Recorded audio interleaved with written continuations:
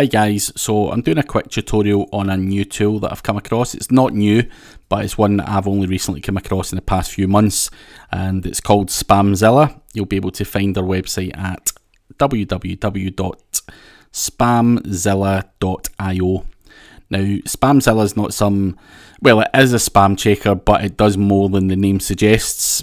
So basically what you can use Spamzilla for is to find good expiring domain names. And people use these for a number of different reasons, whether they're going to build a money website on an old historic domain name, you may be looking for it for PBN purposes. Whatever your purpose is, Spamzilla is a great tool. Now, there are two packages currently available for Spamzilla. There's a free package which only allows you to review up to 25 domain names, and there's a paid package which is $37 a month, which allows you to access millions of expired domain names and use all of the other filters and functionality that they've got in there. So it's well worth using if you do look for expired domain names on a regular basis. So this is the kind of dashboard, and you'll see at the moment they've got 2.8 million expiring domain names. And you can see here, you can see the domain names. We'll talk through some of these other things, but you can also see date added, the price of the domain name, and when the auction is going to expire. In between, it will give you the source, so where the domain name's been sold. It will also give you these majestic trust flow, citation flow, backlinks, referring domain names, topics, languages, and then you go on to Ahrefs, where it gives you DR, UR, RD, BL, and then you've got Moz, DA, PA, age. Then you've got some Spamzilla scores themselves, redirects, part, history, drops. You've also got how many pages are still indexed in Google. Then you've got some SEMrush scores here as well, alongside the Alexa rank. So there's 2.8 million domain names, hell of a lot to sift through to see if there's anything good there. So the first thing you can do is put in on the search bar up top here, SEO, for example. And what this will do is take this down from 2.8 million down to 4,000, just over 4,000 items, and it'll give you a whole bunch of domain names that's got the word SEO in it. And again, you'll be able to see some metrics and stuff like that here. Now, what I tend to do is look at the Spamzilla score first. So SZ score. I'm just going to click that and click it again. And what it basically does is gives me a score. And you'll see here that there's a score of 35 for the top one there. And there's various other, it goes down. The lower the score, the better the domain name is for you, because the higher the score, Spamzilla are basically saying that there's more chance of that domain name having been spammed. So we'll talk about that later on in the day. But basically you can see here, it's GoDaddy auctions, Trust Flow 3, Citation Flow 11, backlinks, referring domain names, topics, all that kind of stuff is all across there. It's got 8 pages still in Google's indexed. And it's only £12. So is that going to be valuable? It's very low metrics. It's up to you what you see as valuable and what you may be using it for. But it's really up to you what you use as your own metrics. I certainly look at trust flow, citation flow, things like that, just and referring domain names. I also use Ahrefs DR, which is a good score. So I think everyone's got different metrics that they use to determine whether a domain name's good or not.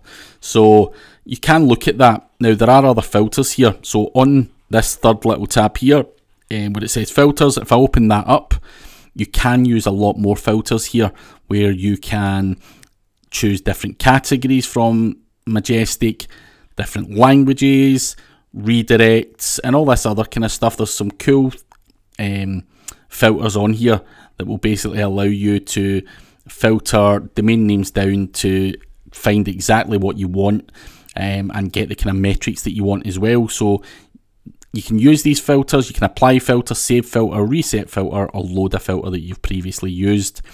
So that's quite cool. I'm just going to go back here.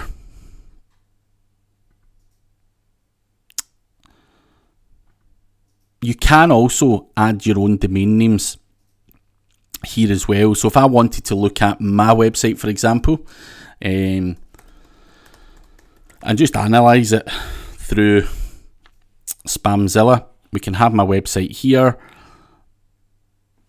and I'll just click start and it will run it through the tool. Then I click on it and it's going to give me domain age is 4 years old, language English, I've got 49 redirects, topic sports and soccer. I'm not sure, well I do know why that is because I've done a few sports related websites in the past.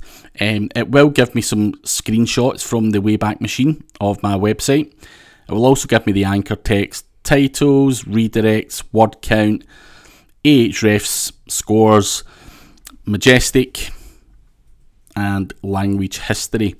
Now you can basically use these kind of functions to see if a domain name's been spammed or not. Now I have had someone do negative SEO to me before using GSA and putting porn and spammy website and all this kind of stuff at my website.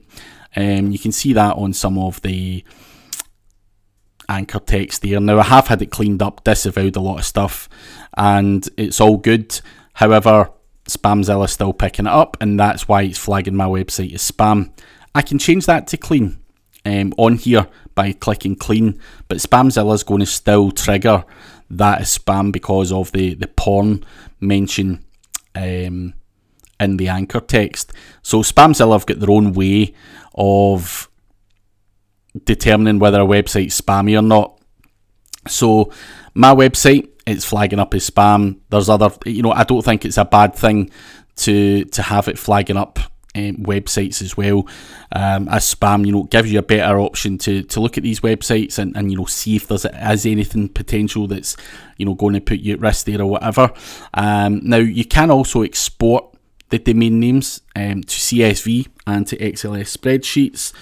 You can also select other filters if you want there as well. So that is the kind of basic overview. You can create your own lists in here as well. So creating a list is, for example, I've got an example list here. I've just put in Pepsi, Nike, Tesco, blah, blah, blah, blah. You can make your own SEO list. You can make your own construction list and various other things, and you can go back to it and check them all out and stuff like that as well. So I'm just going to click start, and it's going to give me a Spamzilla score. As I said before, the low score, the better it is. So we can just click on the website, and as I say, it gives me the Wayback Machine stuff, redirects, topic, all that kind of stuff. And as I say, just gives you a right good overview of a website, redirects, word count, all the kind of historic data to determine whether any of these websites, and you can quickly go through them very quickly, Nike, Tesco, and it just gives you a good overview. Rather than working from spreadsheets and stuff like that, you can actually get a visual overview of this and determine whether domain names are spammy or not. And obviously if you're buying domain names on a regular basis, it's very easy not to check that stuff. There's people out there that buy and sell domain names all day, every day. So using a tool like this can give you that visual where you can quickly mark that as spam, spam, spam. That one's clean, and so on. And then you can export that kind of data or do what you're going to do with it. So it's a great tool if you're looking for expired domain names. There are loads of training videos on here where they'll show you how to create custom lists, use the interface, the filters, the domain data, the domain results, explaining the Spamzilla score and how they calculate that. There's loads of good training stuff if you click on the video part up there. Yeah, so it's a great tool. It's constantly being developed, and I'm sure there'll be many more functions and features added to the tool. But for finding expired domain names with all these metrics, it's all plugged in. You don't need to have subscriptions to any of these tools. Then it's a great tool for finding expired domain names, and one that I would highly recommend that you get if you are in that type of business. So that is the Spamzilla tutorial. If you do have any questions, feel free to shoot them up. Their response to their messages is very, very quick. So